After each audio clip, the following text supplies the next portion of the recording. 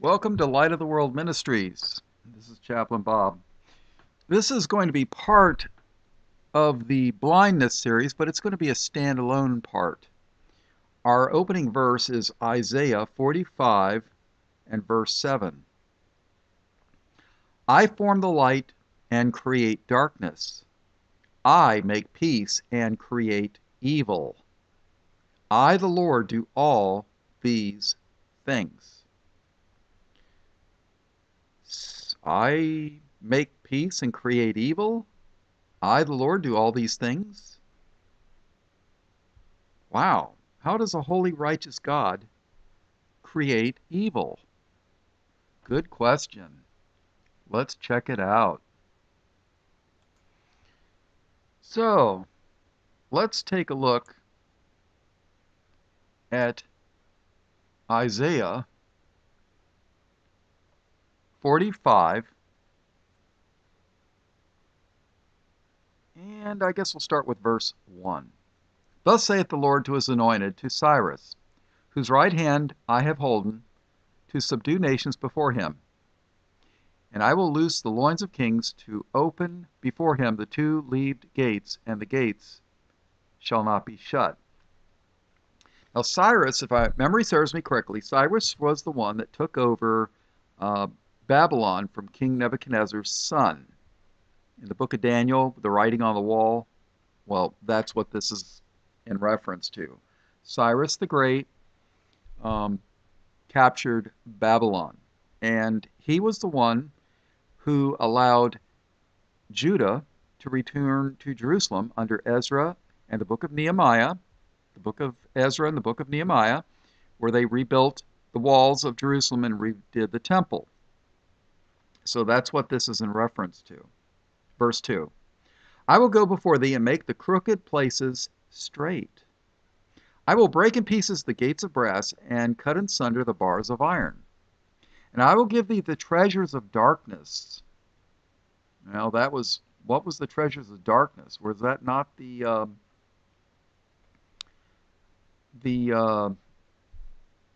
wickedness in Babylon? The treasures of darkness?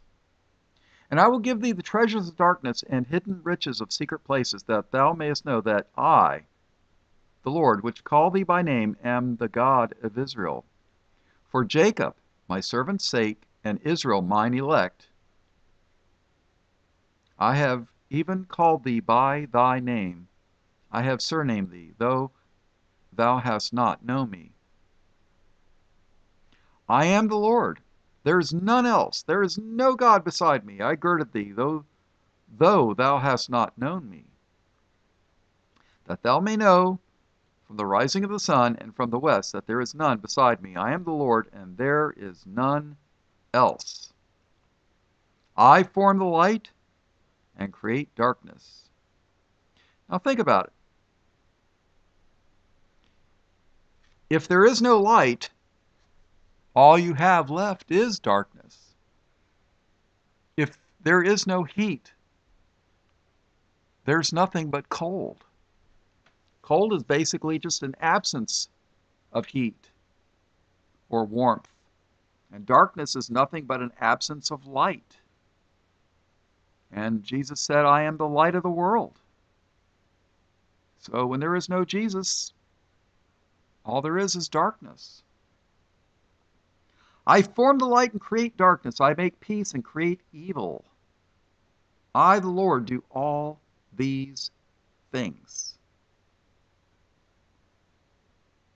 I make peace and create evil. I, the Lord, do all these things. Drop down, ye heavens, from above, and let the skies pour down righteousness. Let the earth open, and let them bring forth salvation, and let righteousness spring up together. I, the Lord, have created it. Woe unto him that striveth with his maker. Let the potsherd strive with the potsherds of the earth. Shall the clay say to him that fashioned it, What makest thou? Or thy work, He hath no hands? Woe unto him that saith to his father, What begattest thou? Or to the woman, What hast thou brought forth? Thus saith the Lord, the Holy One of Israel, and his Maker, Ask me of things to come concerning my sons, and concerning the work of my hands. Command ye me. I have made the earth and created man upon it. I, even my hands, have stretched out the heavens, and all their host have I commanded. I have raised him up in righteousness, and I will direct all his ways. He will build my city. He shall let go my captives, not for a price nor reward, saith the Lord of hosts. So, and that's what Cyrus did. He let, Judah and Jerusalem were evil and wicked, and under Jeremiah they warned the people that they were going to go into captivity for 70 years, and they did. And then Cyrus came along, destroyed the Babylonian Empire, Babylon, and then guess what? Judah returned to Jerusalem. So, what's this deal about the Lord creating evil? In the book of Daniel, chapter 9 and verse 13, as it is written in the law of Moses, all this evil is come upon us. Now, this is when Judah was in Babylon. Daniel was a prince of Judah. Okay? As it is written in the law of Moses, all this evil is come upon us. Yet made we not our prayer before the Lord our God, that we might turn from our iniquities and understand thy truth. Therefore hath the Lord watched upon the evil and brought it upon us. For the Lord our God is righteous in all his works. For the Lord our God is righteous in all his works, which he doeth, for we obeyed not his voice. So how can the Lord our God be righteous in all his works when he creates evil? How do we reconcile that? Well, that's what this study is going to be all about. In Joel chapter 2 and verse 13, and rend or tear, people used to tear their garments, and rend your heart and not your garments, and turn unto the Lord your God, for he is gracious and merciful, slow to anger and of great kindness, and repenteth him of the evil. See, when the Lord repents, it's not the same as what mankind should repent. The Lord doesn't have sin to repent of. Mankind does. When the Lord repents of evil, he's changing his mind, like when he sent Jonah unto Nineveh, the capital of Assyria. And he says, if these people will turn from their wickedness, I will repent of destroying this city. And they did. Read the book of Jonah. See, when the Lord repents, it means one thing. When mankind repents, it means something totally different, contrary to what those popular preachers are teaching today. Okay? It's totally different. These people that compare our repenting with God's repentance, I have to wonder if they even know the Lord at all. I don't know. In the book of Proverbs, chapter 8 and verse 13, the fear of the Lord is to hate evil, pride and arrogancy, and the evil way, and the froward mouth do I hate. Proverbs 15 and verse 3, the eyes of the Lord are in every place, beholding the evil and the good. Here's a very interesting verse. Proverbs 16 and verse 4. Proverbs chapter 16 and verse 4. The Lord hath made all things for himself. Yea, even the wicked for the day of evil. And when I get done with this series on blindness, I'm going to do something on the days of evil. At least that's my plan. But the Lord hath made all things for himself, yea, even the wicked for the day of evil. I mean, after all, didn't create Satan as an anointed cherub who through his pride fell and became evil? God did not create Satan evil, but Satan was created beautiful and good, and through his pride he fell and became evil. Did the Lord create Satan? Absolutely, he created him. But he didn't create him evil now, did he? And I'm going to prove that. So stay with me, please. In Ezekiel chapter 33 and verse 11, here's another interesting verse. Say unto them, As I live, saith the Lord God, I have no pleasure in the death of the wicked, but that the wicked turn from his way and live. Turn ye from your evil ways, for why will ye die, O house of Israel? The Lord has no pleasure in destroying the wicked, but if everybody went to heaven, wouldn't there be more wars in heaven? Oh yeah, probably, certainly. In Amos 5, chapter 5 and verses 14 and 15, seek good and not evil, that ye may live, and so the Lord, the God of hosts, shall be with you, as ye have spoken. Hate the evil and love the good, and establish judgment in the gate. It may be that the Lord God of hosts will be gracious unto the remnant of Joseph. What about the holiness of the Lord? In Isaiah 43 and verse 15, we read, I am the Lord, your Holy One, the Creator of Israel, your King. In the book of Habakkuk, chapter 1 and verse 13, we read the following. Thou art of purer eyes than to behold evil, and canst not look on iniquity. Wherefore lookest thou upon them that deal treacherously, and holdest thy tongue when the wicked devoureth the man that is more righteous than he?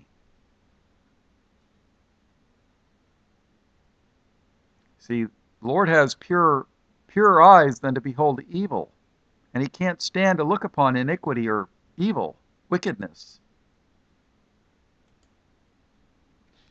So how is it that a holy, righteous God created evil? Well, let's take a look. In Genesis 1 and verse 4, chapter 1, verse 4, and God saw the light that it was good, and God divided the light from the darkness. See, the light was good.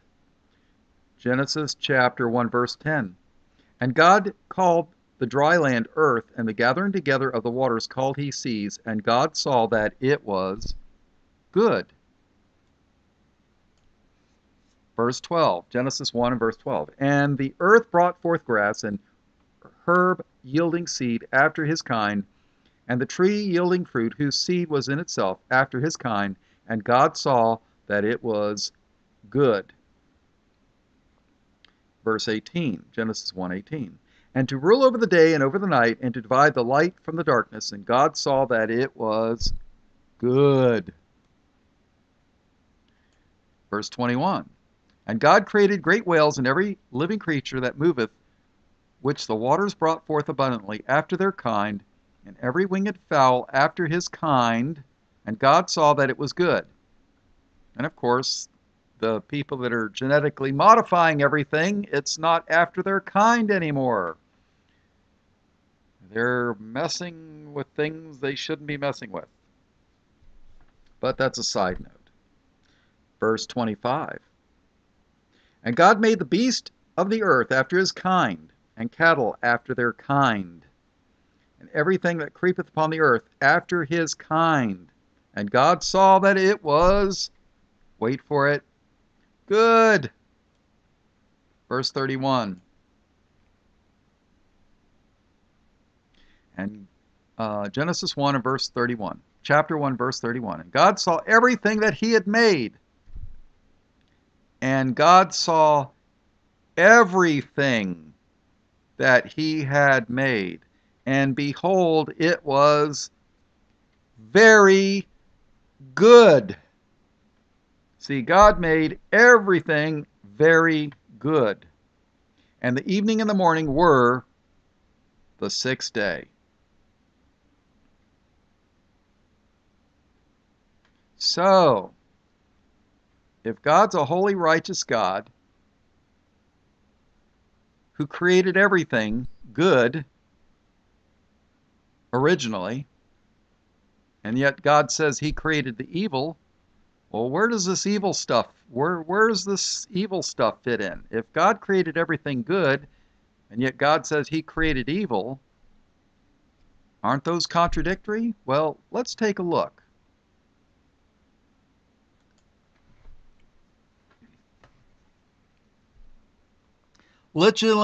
I'm going to let you in on a little secret that's not so secret. Job 38 tells you that the sons of God, the angels, were created before the earth. Okay? Man wasn't created until the sixth day after the earth was created. But the angels were created before the earth. That's why in Job 38 they could shout for joy when the earth was created, because they came first. Okay, keep that in mind. Okay, go to Ezekiel 28 verse 1. Ezekiel 28 verse 1. The word of the Lord came again unto me, saying, Son of man, say unto the prince of Tyrus. Now, some people say, well, this is just a man. Others will say, well, this is Satan, the power, the real prince behind the man. Personally, I believe it could be both. But, let's take a look. Son of man, say unto the prince of Tyrus, Thus saith the Lord God, because thine heart is lifted up, and thou hast said, I am a god. I sit in the seat of God. Don't we see that coming again in the New Testament? Let's take a look real quick at that. 2 Thessalonians chapter 2 and verse 1. Now we beseech you, brethren, by the coming of our Lord Jesus Christ, and by our gathering together unto him. So this is obviously talking about the second coming. Okay? By the coming of our Lord Jesus Christ, and by our gathering together unto him, that ye be not soon shaken in mind, or be troubled, neither by spirit, nor by word, nor by letter, as from us, as that the day of Christ is at hand. Let no man deceive you by any man, let no man deceive you by any means. For that day, what day? The second coming. For that day shall not come, except there come a falling away first. And that's today. Boy, is there a falling away. For that day shall not come, except there be a falling away first, and that man of sin be revealed, the son of perdition. And some are going to try to tell you that this happened in 70 AD, when General Titus destroyed the temple, but I don't know. I don't believe it. For that day shall not come, except there come a falling away first, and that man of sin be revealed, the son of perdition, who opposeth and exalteth himself above all that is called God, or that is worshipped, so that he as God sitteth in the temple of God, showing himself that he is God. Remember ye not that when I was yet with you, I told you these things? Okay? So he's going to oppose and exalt himself above everything that's called God or that is worshiped. And he's going to sit as God in the temple of God, showing himself that he is God. Well, in 70 AD, General Titus, the Roman general who did all the, they claim that he did all this stuff. That's the preterists. If you ever hear of a preterist church, this is what they're talking about. They're saying that General Titus did this. But the thing is, how can a mere general of the Roman army go into the temple and proclaim himself to be God? You think the Roman emperor would have a problem doing that? Yeah. Can you imagine an army, a general in the army, proclaiming himself that he is the grand supreme commander of the world and telling Obama or whoever the next president might be that he's now in charge? He's God? I think the President of the United States would have a problem with that. Don't you think? And yes, the Emperor of Rome, who was a lot more powerful than Obama ever will be, as far as in being in charge of the country, would not have let a mere general sit in the temple proclaiming himself that he is God. Wouldn't have happened. So when these people tell you in 70 AD that all this was fulfilled, impossible. So seems to me that there will be a temple made with hands. The Jews will probably do this. But that's just my opinion. So let no man deceive you by any means, for that day shall not come, except there come a falling away first, and that man of sin be revealed, the son of perdition, who opposeth and exalteth himself above all that is called God or that is worshipped, so that he, as God, sitteth in the temple of God, showing himself that he is God. Let's go back to Ezekiel 28 verse 2. Son of man, say unto the prince of Tyrus, thus saith the Lord God, because thine heart is lifted up, and thou hast said, I am a God. I sit in the seat of God, in the midst of the seas. Yet thou art a man, and not God, though thou set thine heart as the heart of God. Behold, thou art wiser than Daniel. Okay?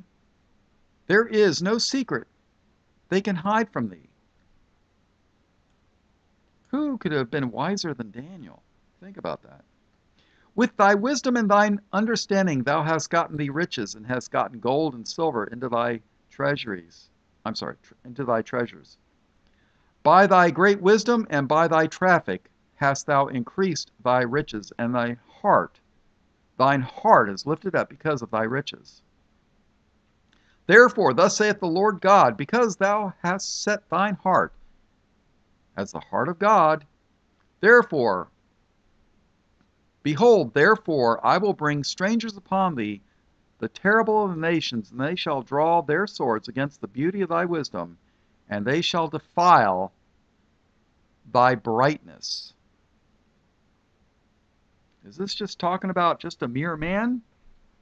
Or the power behind a man, which is Satan? They shall bring thee down to the pit, and thou shalt die the deaths of them that are slain in the midst of the seas. Wilt thou yet say before them that slayeth thee, I am God? But thou shalt be a man and no God, in the hand of him that slayeth thee.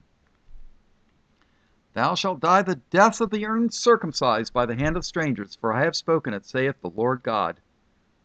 Moreover, the word of the Lord came unto me, saying, Son of man, take up a lamentation upon the king of Tyrus, and say unto him, here's the meat and potatoes, people. Thus saith the Lord God, thou sealest up the sum, full of wisdom and perfect in beauty. Thou hast been in Eden, the garden of God. What man was in Eden, the garden of God? Adam, right? Seth, Cain,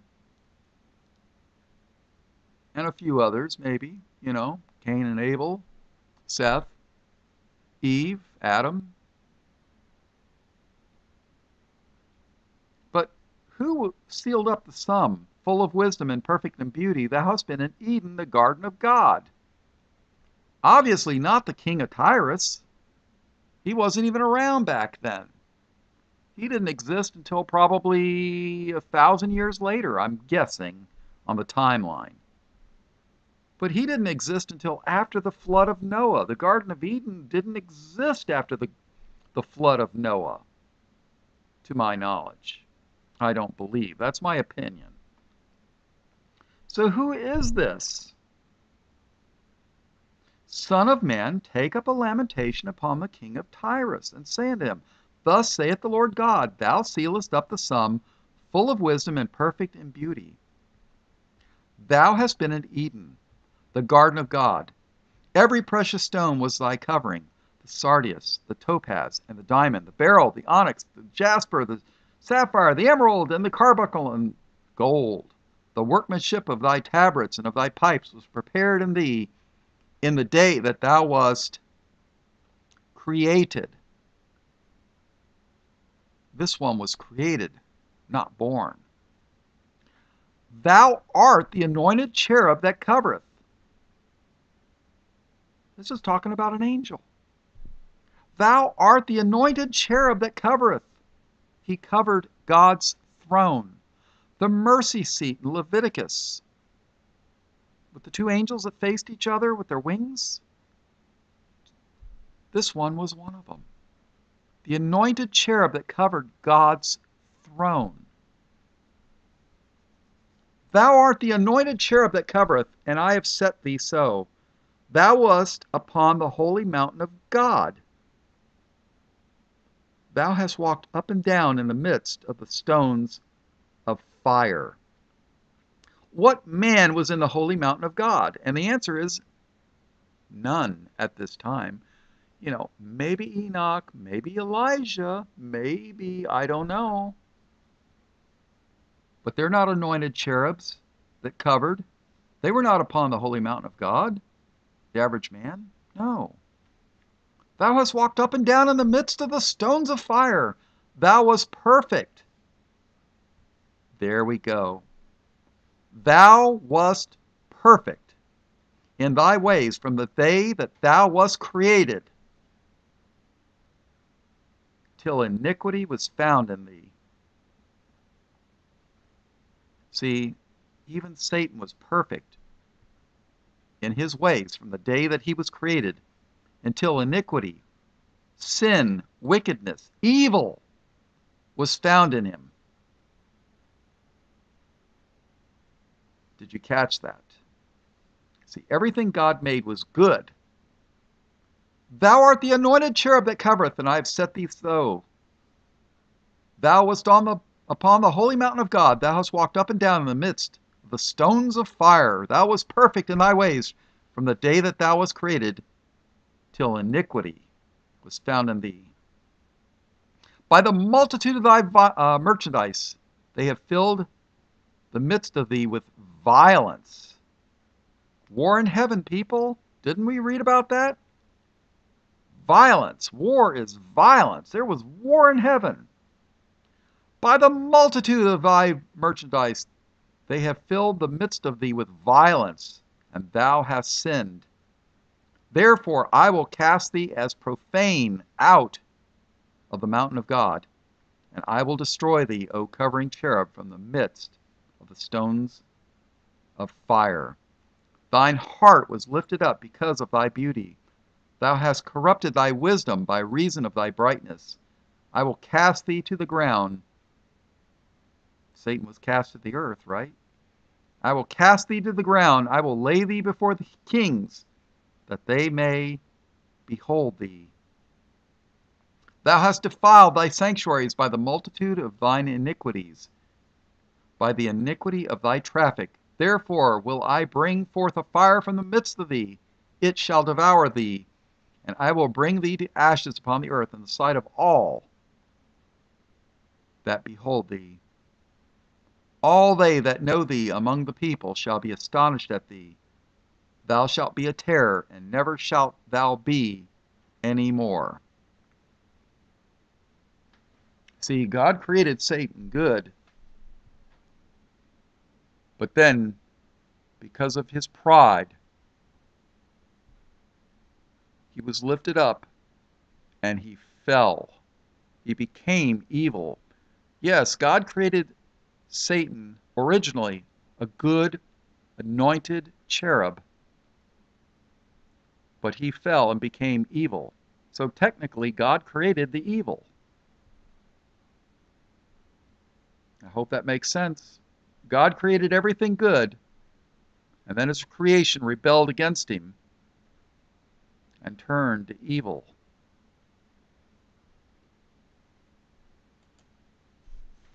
I guess we should go to Isaiah 14, chapter 14, verse 1. For the Lord will have mercy on Jacob, and will yet choose Israel, and set them in their own land, and the strangers shall be joined with them, and they shall cleave to the house of Jacob. And the people shall take them and bring them to their place, and the house of Israel shall possess them in the land of the Lord for servants and handmaids, and they shall take them captives, whose captives they were, and they shall rule over their oppressors. And it shall come to pass in the day that the Lord shall give thee rest from thy sorrow, and from thy fear, and from the hard bondage wherein thou wast made to serve, that thou shalt take up this proverb against the king of Babylon, and say, How hath the oppressor ceased? The golden city ceased. The Lord hath broken the staff of the wicked, and the scepter of the rulers.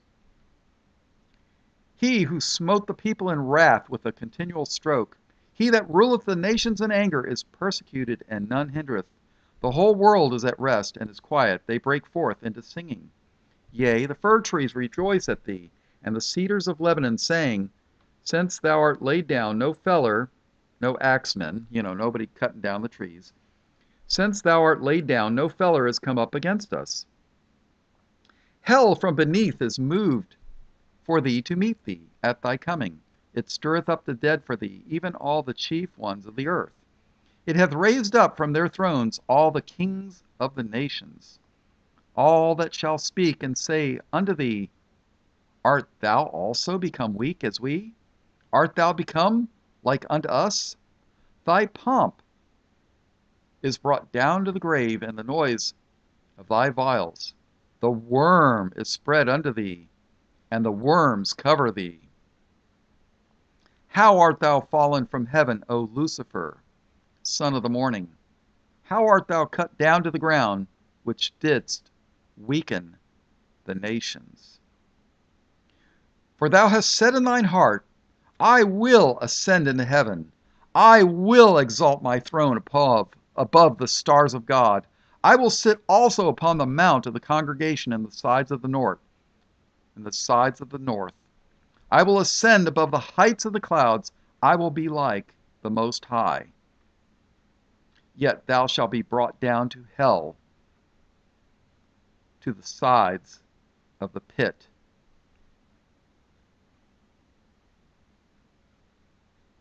They that shall see thee shall narrowly look upon thee, and consider thee, saying, Is this the man that made the earth tremble, that did shake kingdoms, that made the world as a wilderness, and destroy the cities thereof, that opened not the house of his prisoners? See, Satan, through the power of sin,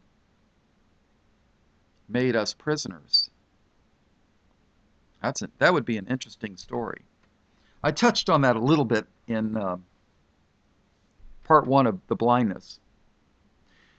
All the kings of the nation, even all of them, lie in glory, every one in his own house.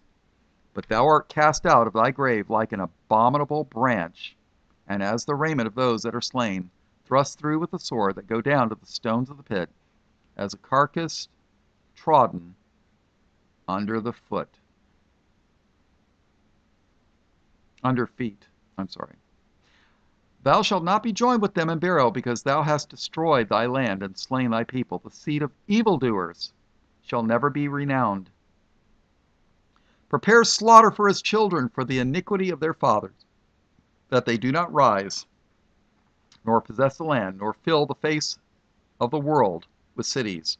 I will rise up against them, saith the Lord of hosts, and cut off from Babylon the name of the remnant, and son, and nephew, saith the Lord.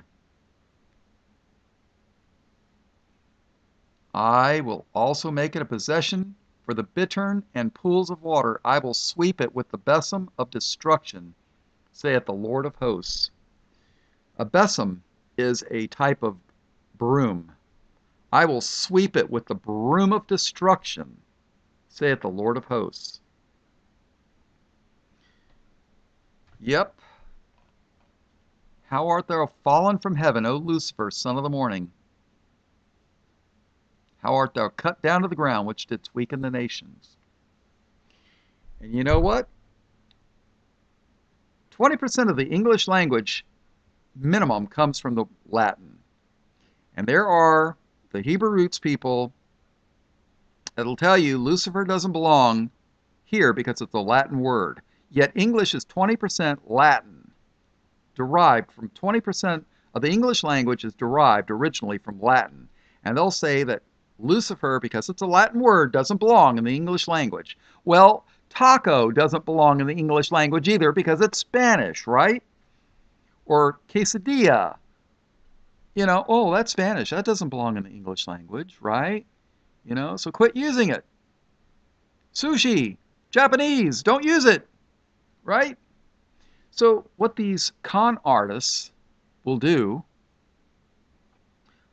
they'll take the word morning star and insert it and say, oh, how art thou fallen from heaven, O morning star? And when you look in Revelation 22, Jesus says, he is the morning star. Be careful, people. The complete Jewish Bible deletes, in Revelation 22, deletes the name Jesus and put in Yeshua, and they'll say, Yeshua, the morning star. I, Yeshua, am the morning star. And then when you go to Isaiah 14, it says, how art thou falling from heaven, O morning star? Thus they take Jesus, try to make you think Jesus is Yeshua, and then Yeshua turns into the morning star, and then the next thing you know, Yeshua is going to the grave, is going to have worms spread underneath him, and worms are going to cover him, and he fell from heaven. He's going to be cut down to the ground, and they apply all these things that belong to Satan and try to tell you it's Jesus or Yeshua. Watch out for these wicked people. Watch out for them, people. Because you know what? They're going to try to ruin and destroy your faith in this King James Bible so that we will worship the beast and take his mark if we're still here. How long will it be? I don't know. Some people say, well, we won't be here for the pre-trib rapture. Well, maybe, maybe not. Maybe it won't happen for another 70 or 80 or 100 or 200 or 300 years. Maybe we won't live this long enough to see all this happen. But if you do, just know the Bible is here for a warning to us, as an instruction. That's why they keep changing everything. That's why there's 666 different versions of the Bible. They want to destroy your faith. So, did the Lord create evil? Absolutely. The Lord created everything good, and his creation that was originally created good fell, became evil. So technically, the Lord created evil, but he didn't create it originally as evil. He created everything originally as good. But then, through their pride and their wickedness, they fell. Have you ever heard it said, babies are born innocent and then they turn to evil? Well, think about that. I'm not saying it's true, it's just, it's a popular saying. So, all right, well, this is let me read one more thing. So, when we read in Exodus chapter 4 and verse 11, and the Lord said unto him, Who hath made man's mouth? Or who maketh the dumb, or deaf, or the seeing, or the blind? Have not I the Lord? You see, the Lord creates all things. Does the Lord make people blind on purpose? I don't know. But the Lord creates them, and sometimes people just come out blind. So I'm going to try to finish up the New Testament part of the blindness study as my next one, and then I'm going to try to do the day of evil. And like I say, I work a full-time job, and sometimes it's really difficult to find time to do all this and answer everybody. So I appreciate everybody that, bears with me, gives me the encouragement. All glory to Jesus. I do this as a volunteer. I don't ask for money or anything. I've had many, many people accuse me of doing this for money. Well, I'll tell you what, if I do this for money, I'm a complete and total failure, except for my one special listener out there that sent me a computer and some stuff for the ministry. I want to thank her greatly and appreciate it. I didn't ask for it; it was just sent. So, what can I tell you? Well, Jesus said in John 8:12, I am the light of the world. He that followeth me shall not walk in darkness, but shall have the light of life. All blessings, praise, glory, and honor to the Lamb of God, slain before the foundation of the world, and that is Jesus, who is the Christ, in whose precious name I pray. Amen.